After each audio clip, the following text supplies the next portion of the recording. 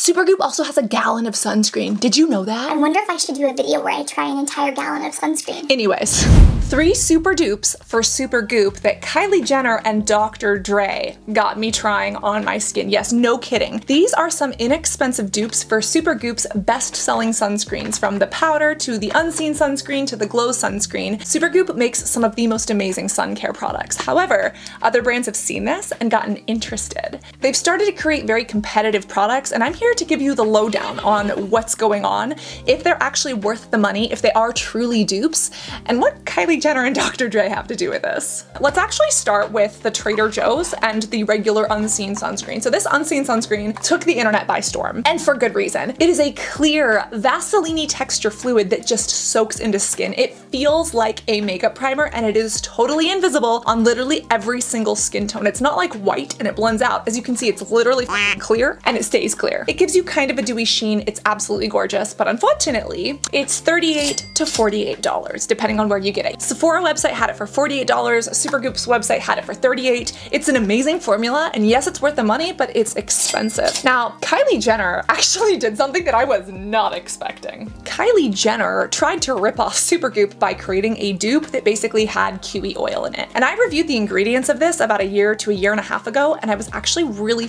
impressed. This is a product from Kylie's Skin that I would actually buy. Now, did I? No. And even if I would, unfortunately I can't, because apparently it was discontinued. I didn't know it was discontinued. I don't know why it was discontinued. Did Supergoop try to sue Kylie Jenner because they stole her formula? Probably not. But the formulas were remarkably similar, if not practically identical, with the addition of Kylie's kiwi seed oil.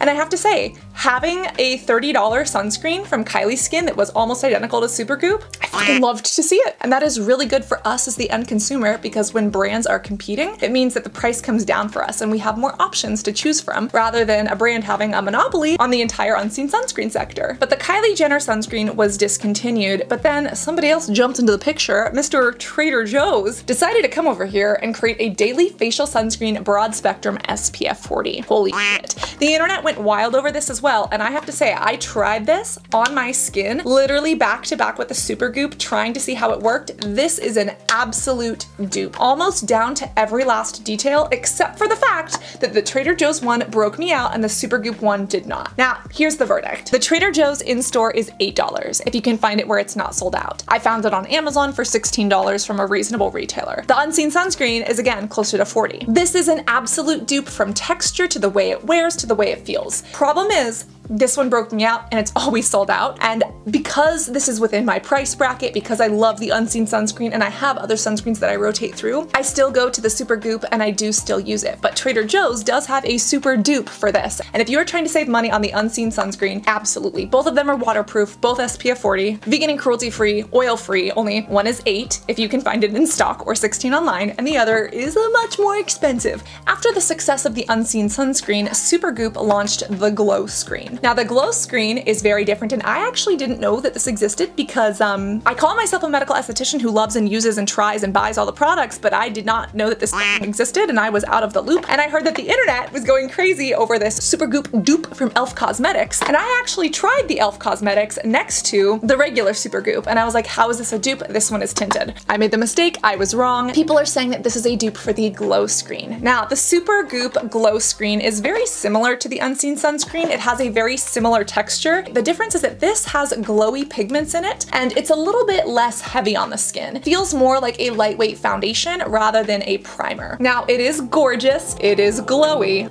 but it is also a little expensive, and that's when this e.l.f. Whoa Glow SPF 30 came out. Now, there's the biggest difference right there. Not only the price, because this is 14 and this is 40, but this is an SPF 30, whereas the Supergoop is an SPF 40. Everyone online was telling me that these were absolutely identical. And again, when I first tried this, I put it on my face thinking it was a dupe for the original, and I was like, why does this have a sheen? Why is my face changing color? Well, it's because this is tinted, and now I know. The cool thing about Supergoop is that there are multiple shades depending on what skin tone you have, whereas the e.l.f. only has one. This is the Sun Touchable in the color Sunbeam. And let me say, even off the bat, you can see that there is a bit of a difference. So when the internet was first talking about this dupe and I got it in my hands, I was like, are y'all sure? Are you kidding me? The Supergoop comes off a slightly darker color, and it actually blends in a little bit better. Do you see how it's like really rub it in. Whereas the e.l.f. Cosmetics, it starts off like a tinted pasty, but then it actually changes colors. Now, it takes a hot minute to rub in, but when it does, it actually turns this really pretty golden color. I applied 2 fingers worth, which ended up kind of being a lot, but it ended up kind of looking like a highlight on my skin. Do you see those 2 differences? Now, when I wore them throughout the day, I actually didn't notice a huge difference. They both performed very similarly. They both gave me a little bit of a glow. The e.l.f. is slightly more iridescent, so if you are worried about sparkling, for instance, if you have acne scars and acne texture, then the glitter and the zinc and the mica in here might not be your best friend. But for most people, these are so incredibly similar. And when you're looking at a $14 price tag instead of a $40 price tag, that makes the choice really simple for some. When it comes to the SPF 30 and 40 as well, you should always be reapplying your sunscreen, but babe, we've spoken about it before. Even if you're not reapplying, the fact that you have a sunscreen in your routine means that you're doing a good job. Keep it up, baby. But if you're really worried about it, or if you're someone who's not gonna reapply and you have the money, the glow screen is really good and it's a little less glittery for those of us who have acne scars or fine lines and wrinkles that pigment can get stuck in. But if you're someone who is going to wear this under makeup, holy shit, if you're gonna wear this under makeup, the e.l.f. is $14. It's an SPF 30. This is amazing and it gives you a glow through your foundation. Whereas the Supergoop, I find that it rubs in a little bit more sheer. Overall, these are very, very minute differences. Supergoop is a little bit more lightweight, the e.l.f. is a little bit heavier, but for 99% of people, they wouldn't even notice a difference. And you and I, baby, we are skintellectuals. I am literally someone who turns and learns every product, and I sit there and I look through it and I rub it on my skin and I test it out and I look for the most minute differences in everything. So when there are slight differences, like the texture, or like if it's a cool yellow or a warm yellow that the sunscreen reflects back at me, I'm gonna be looking for and noticing that, whereas most people won't. And I would say that for the majority of people who are trying to save money, especially if you're using this for like a glowy look under foundation, the e.l.f. Whoa Glow is an absolute dupe. And when I first tried this, I had gotten it wrong. So now I am standing corrected. And I do need to take you back to pre-pandemic times, specifically with this. This was actually the first Supergoop product I ever tried. Before any of the unseen sunscreens, I tried their Invisible Setting Powder SPF 45. Now this Supergoop product was one of the first, and this got me to love powdered sunscreens. Now, back then, I believed the bottle and thought that the SPF 45 was actually an SPF 45. There is new news on that. We could talk about that in another video, but the TLDR is that SPF powders do not give you the same coverage as applying your SPF. These are great for reapplication, but not for primary application. All of that being said, I had originally spent like 35 to 40 bucks on this mother.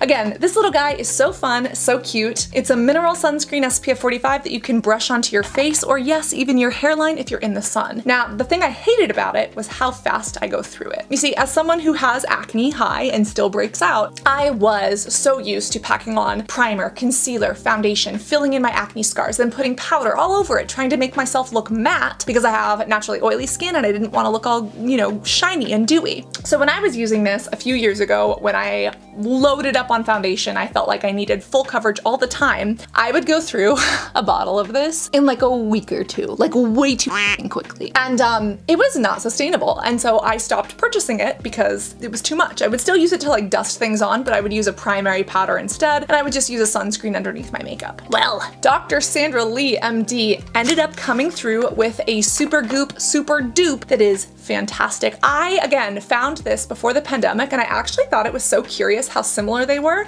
I was wondering if they were made from the same manufacturer, but they do look slightly different. So again, conspiracy theory time. We can go down that conspiracy theory wormhole another day. This right here is the UV Bounce SPF 30 sunscreen. It's a mineral brush-on protection. And again, here comes a difference. This is SPF 30 instead of SPF 45. I also don't know if the Supergoop one comes in different shades. I've always purchased the same one in translucent. I think they do have other shades though, whereas Sandra Lee MD has like 4 or 5 shades. Now here are the 2 big kickers. Number 1 is that the Supergoop only has 1 active sunscreen ingredient. It's zinc oxide at 24.5%, whereas the Sandra Lee MD has titanium dioxide and zinc oxide. And I do find that the Sandra Lee MD one does tend to cover my skin a little bit better. And I really rely on these primarily if I'm looking to touch up sunscreen on on a day that I am wearing makeup. But the Cassandra MD UV Bounce is only $29. $29 versus $35 to $40. Now, unfortunately, this has been hard to find. Literally up until like last year, Cassandra MD had this at Target as well as their website. I don't know if it's gone. I don't know if they're remaking it, rebranding it. I don't know what's going on, but it's been harder to find. And when I tried to repurchase it in other colors, I'm like, why is it showing up on like eBay and Poshmark? This is shade 003 that I use as bronzing. I use shade 001 all over my face. And for the Supergoop, again, I think they have other colors, but I've just always used the translucent one because that was the one that I used to buy and I always did. Now, is this an absolute Supergoop dupe? Well, kind of similar to the e.l.f. Cosmetics, I wouldn't say it's absolute. There are a few differences, such as the SPF 30 versus the SPF 45, the active ingredients, and the color differences, etc. But when I'm putting them on my face, when I'm wearing them throughout the day, or touching up my hairline, they work and feel almost exactly the same. They both absorb oil. I can put these on over my makeup, reapply my sunscreen, and feel great when I'm enjoying fun in the sun responsibly and protected. And again, it's made by Dr. Pimple Popper. She knows what she's doing. Supergoop is made by professionals. They make some of the best sunscreens out there, and there are cases where, again, I will still purchase the expensive stuff from Supergoop, especially their body stuff. Supergoop also has a gallon of sunscreen. Did you know that? I wonder if I should do a video where I try an entire gallon of sunscreen. Anyways, Supergoop does make some of the most amazing sunscreens, but when it comes to these three, these are three Supergoop super dupes that I feel like you need to know about. And depending on your skin, how you're using these products, and most importantly, your budget, you can use these babies instead of Kylie's skin, or instead of having to spend too much money on something that we should be reapplying every day and should really be a staple in our routines. If there's another Supergoop product you need me to try, please leave it in the comments below. Again, I've linked all of these right here in the little YouTube button. If you click that, it actually shows you the products. You can save them for later or look at the ingredients. Remember to always turn and learn so that you understand the cosmetic chemistry of what makes these products so similar or different, and then you can try to understand what's right for your face. And always remember to reapply that sunscreen. I'd recommend the UV Bounce. Make sure that you are staying hydrated both orally and topically, and beYoutiful both inside and out. I love you, and I cannot wait to see you in this next video where I tried the Supergoop sunscreen versus the Trader Joe's and it did break me out, and which one I'm repurchasing now. Love you guys. Bye.